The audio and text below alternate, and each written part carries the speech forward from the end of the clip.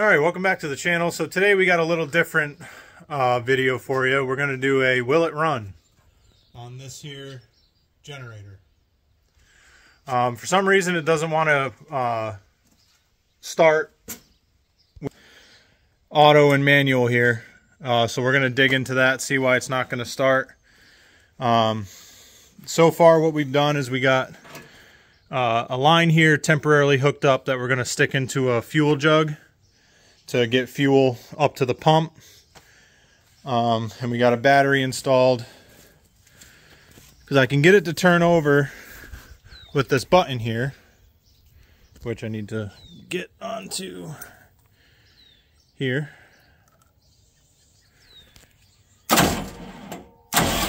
See, it'll turn over with that, but it won't turn over with the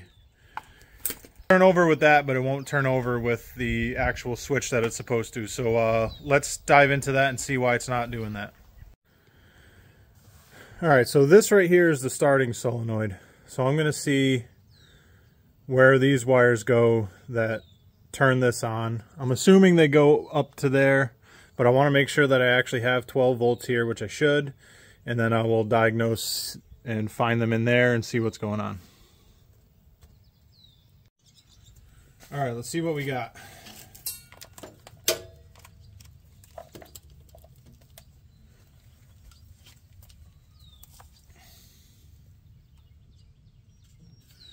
Alright, so I got 12 volts here. So that's good. And that's tied into these two wires here that go up this pipe. Yep, they go into the cabinet. So let's go over to the cabinet and try and find where that 12 volts is.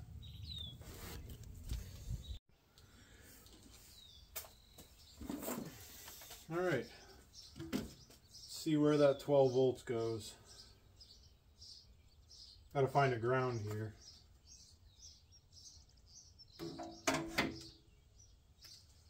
Oh, there's one. Alright, ground.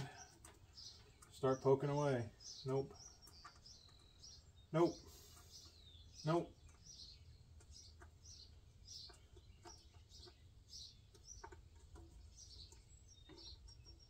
Aha. Oh. I think I found it.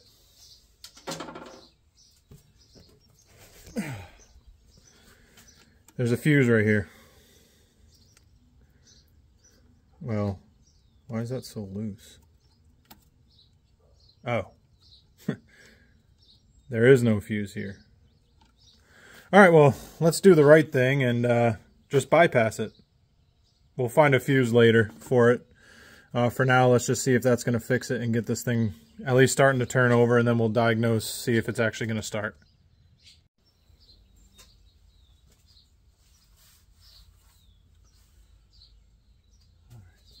Oh, there it is.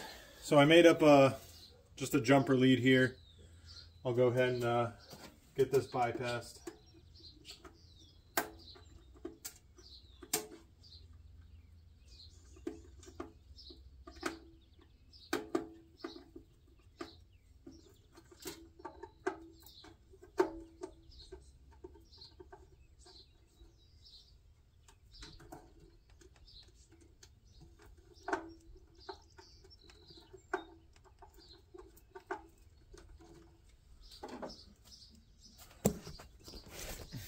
Alright, let's see if that fixed it.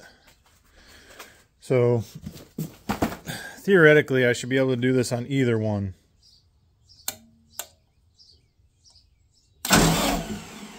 Hey, look at that.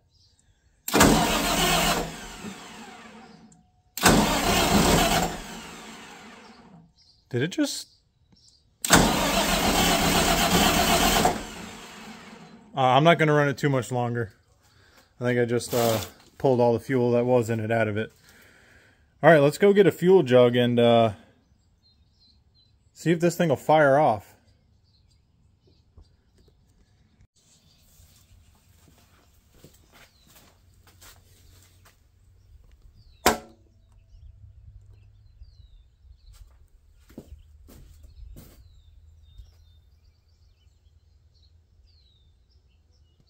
All right, we're gonna see if we can get some fuel up into this fuel filter here. I got my jug here, so I'll get a wrench, pop that off, see if we can get some flowing up.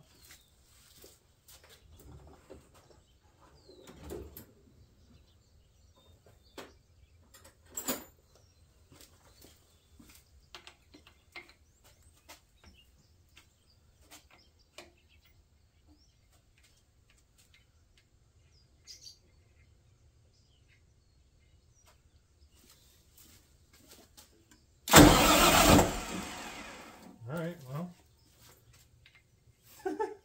that didn't take long.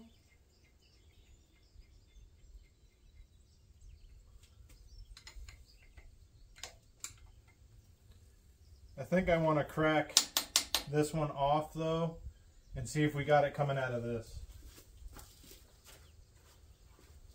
Oh, I need to get this drain line in the tank too. The return line, I should say, if I can.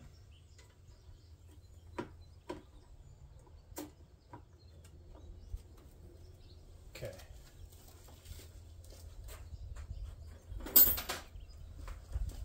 Yeah, 11/16, no, bigger.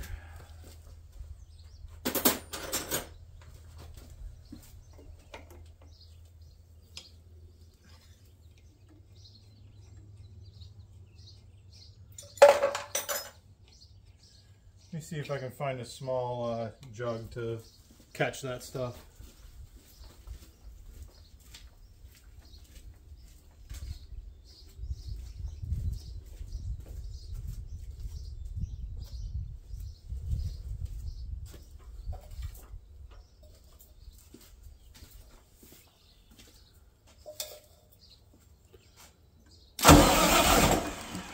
All right.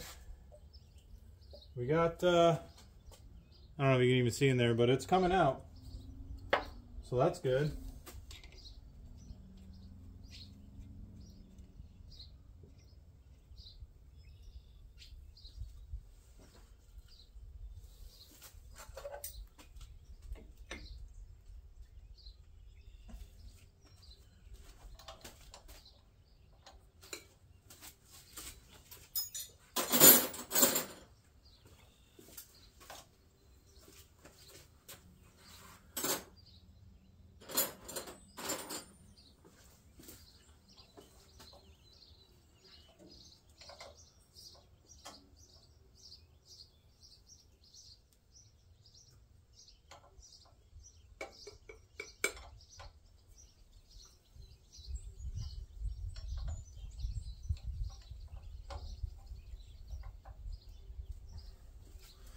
Yeah, because when this thing lights off, it is going to be so freaking loud. I'm gonna see if I can find some earplugs real quick.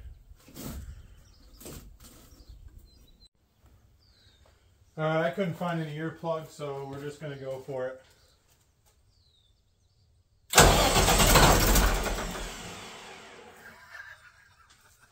It's gonna go.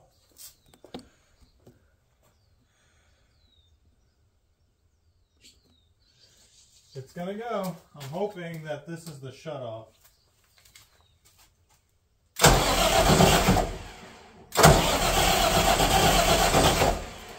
I think that's the shutoff. That's good. Okay. Kind of nervous at how loud this thing's gonna be.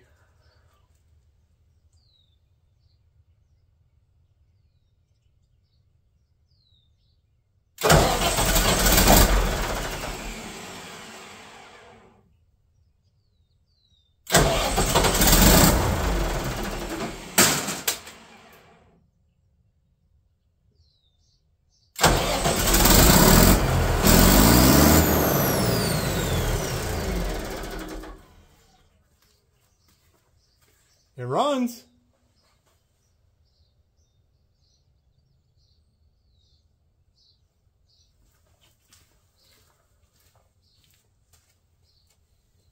I'll wait till my dad and my brother get here to test it, test all the voltage and stuff. I want someone here in case something goes wrong. But it runs. It runs. Woo!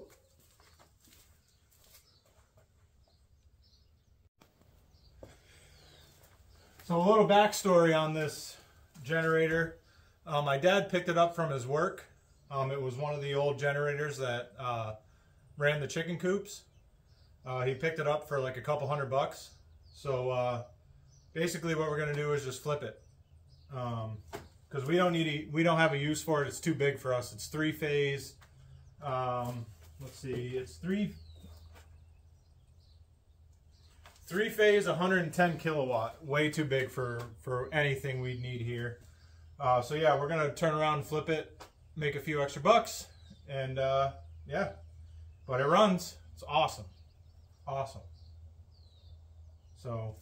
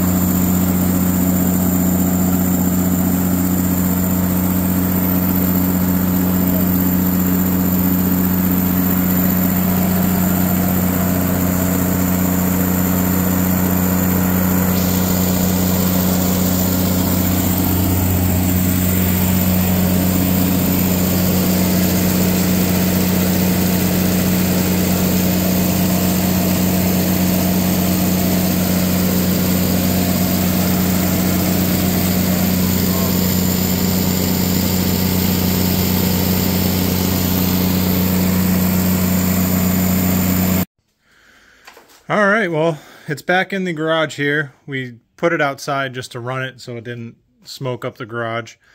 But yeah, it runs great. It came up to temperature.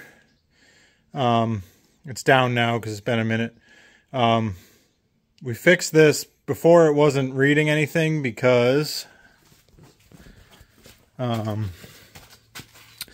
this white wire here wasn't connected. So it actually shut down on a fault because it wasn't sensing any voltage off the alternator. So we put that back on, ran it for probably 20 minutes and didn't shut off. Had really good oil pressure. So yeah, this thing's ready to go.